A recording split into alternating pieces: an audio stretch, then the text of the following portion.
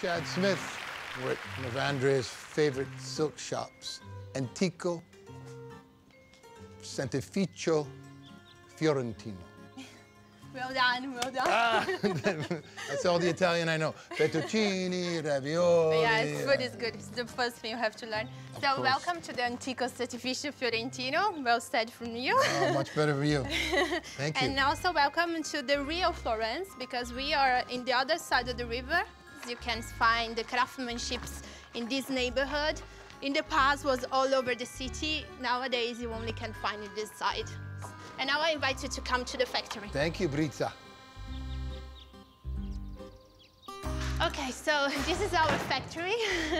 It's quite impressive because it's the same way it was when it was established in the 1786. Yes, and the looms that we're going to see in the end are even older than that. So the first room is this over here. So this is one of the most special things we do here, is the fact that we produce the threads ourselves.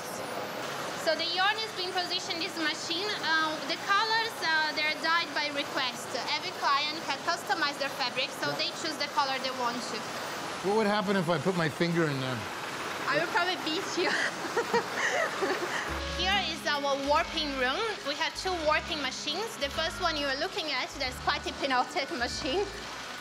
It's very special for us because it's a machine that was designed by Leonardo da Vinci. Oh, that guy again.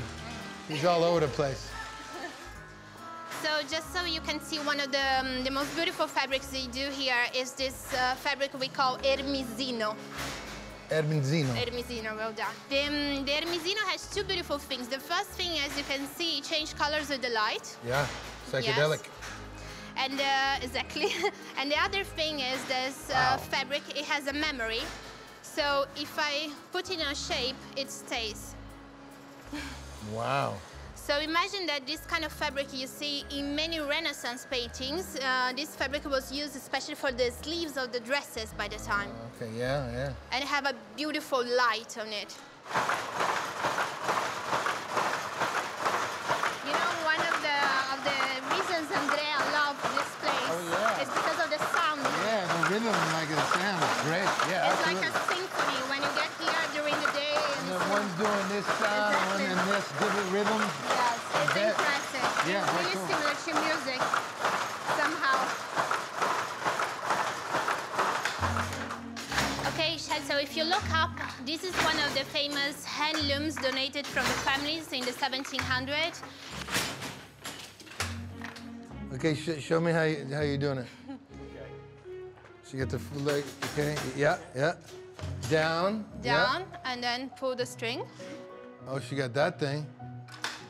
Over to the right, and then pull, and your leg goes up. I'll try. It's gonna be my new job. Okay, so first, wow, this is like first down, oh, down, and then over. No. Oh, this way. Oh, sorry.